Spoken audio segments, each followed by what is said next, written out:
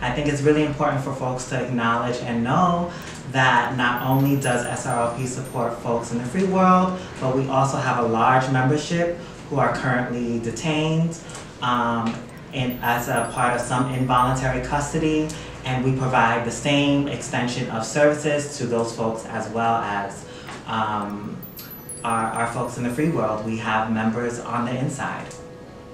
I came from basically being in a jail cell to learning about SRLP, learning about its mission, learning who Sylvia Rivera as a person actually was, knowing the history of Marsha P. Johnson, and I was instantly hooked into this movement. I think thinking about the state-sanctioned violence that is on our state right now, specifically with Black trans women, is really represented in the prison industrial complex. The work of the PAC really inspires me to continue to understand that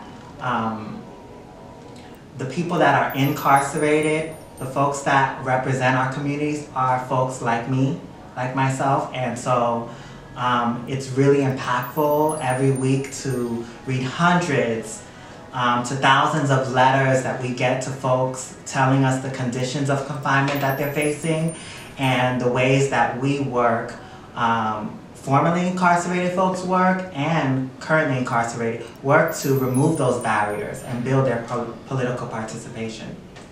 Knowing that the work that I do since leaving SRLP as an intern, I've had the privilege of now going into the prisons.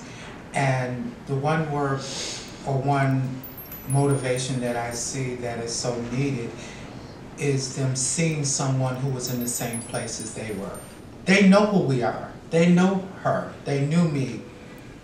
That is the most powerful thing. However, also knowing that the education can be given while they're in their cubicle, while they're in their cell. Unfortunately, even if they're in solitary confinement, we can be teaching and guiding in the spaces where they are. We all have a voice, and we live in a time today, this time, that voice is finally being heard. We haven't reached that milestone yet, you know, like we're all screaming together and now they're listening. And whenever I do find a transgender person or TGNSI person, and I ask them, do you know Sylvia Rivera Law Project? They says, no, I don't know what that is. I said, here's the address. This is the Sylvia Rivera Law Project. Have you ever got a name change? Have you ever had any problems with housing with an attorney or with anybody? Did they misgender you? Anything like that?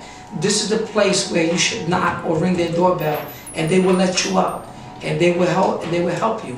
If we had all the resources, there wouldn't be a need for jails. There wouldn't be the criminalization that is placed on us that perpetuate the violence that we face and lead to incarceration for many people of color, including trans people, including trans women of color specifically.